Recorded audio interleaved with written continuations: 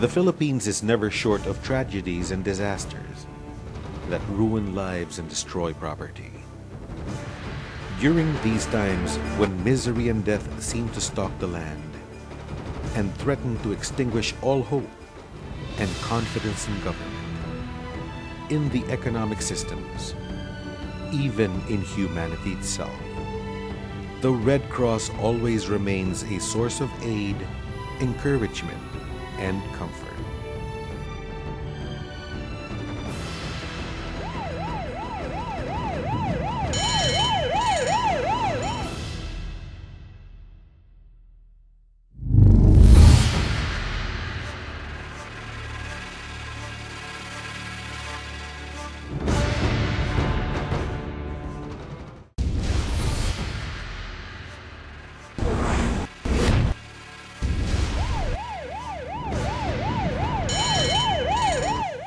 Mercedes de Leon was among those left panicked and frantic by the Glorieta mall blast on October 19th.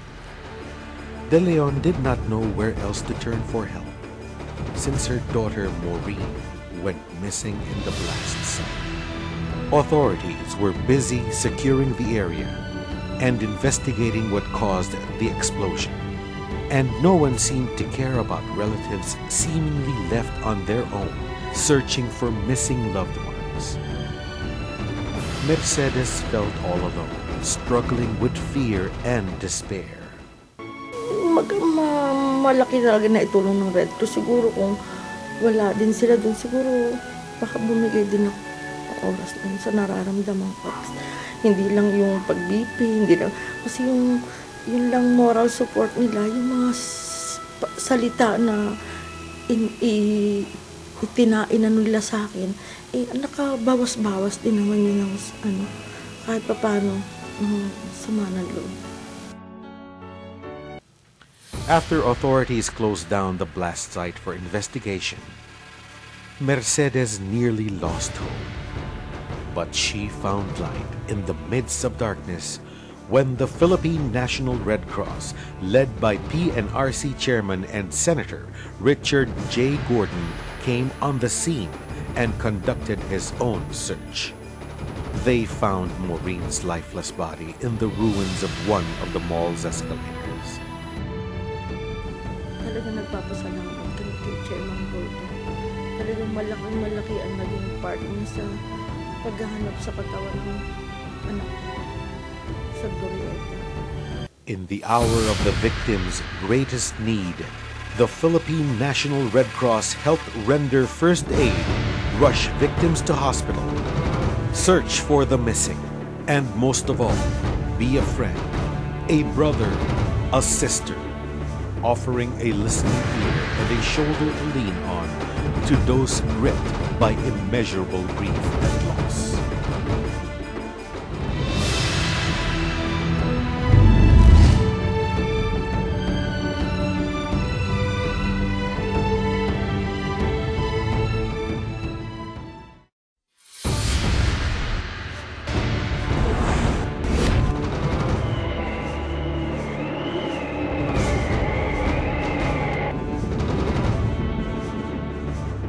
For many who depended on the show Wow Wow Wee for a chance at a better life, death was the price to pay when a fatal stampede occurred. In an instant, hope turned to grief, excitement to dread, and joy to despair. It was a tragedy no one expected. It is no surprise that the Philippine National Red Cross was the first to respond to the disaster. The PNRC quickly recovered bodies and arranged them in a humane and dignified fashion. This was an immense help in restoring calm and order amidst the fury of the relatives of those who perished. The Philippine Red Cross worked round the clock for more than 24 hours and stayed with grieving relatives crying out for justice.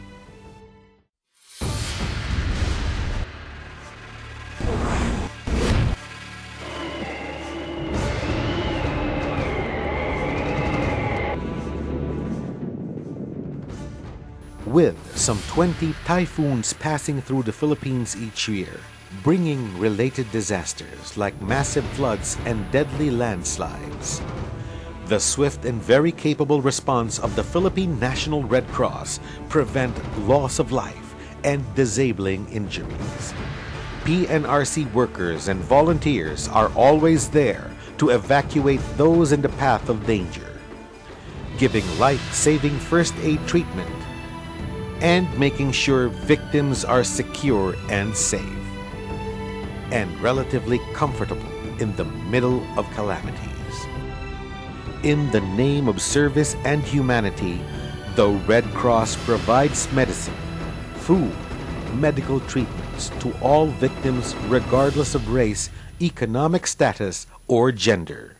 The PNRC provides a reliable and unfailing source of support throughout the Philippines, wherever victims are hit by natural disasters.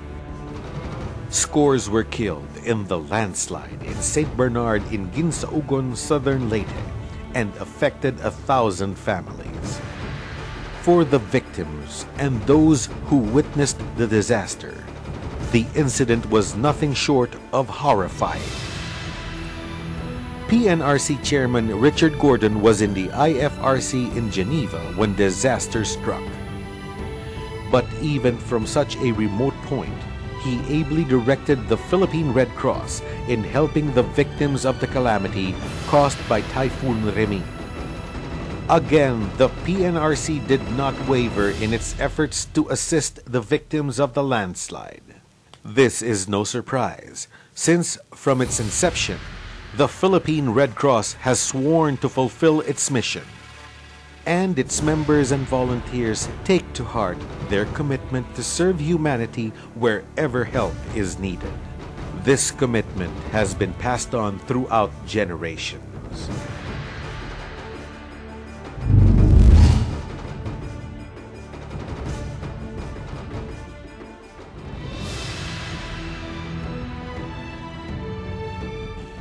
Everything started with a tiny yet noble seed of concern for humanity. In the middle of the chaos of war, Henry Dunant, with little regard for his own welfare, looked beyond the lines of war to give aid to the injured and dying in the battlefields of Solferino. That seed grew into a huge tree, a tree whose shade would cover more than 180 countries, a tree that would be called the Red Cross and the Red Crescent movement. And in 1947, that huge tree grew a branch in the Philippines through the Philippine National Red Cross. For 60 years, the Red Cross has never abandoned its mission to help those suffering from disaster, war, and other conflicts, so that they could face the aftermath with renewed hope and rebuild their lives from the ruins of war and calamities.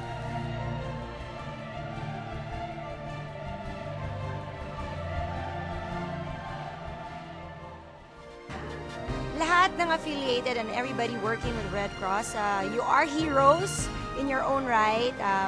Laging nakakalimutan, like I said, and unsung heroes, but then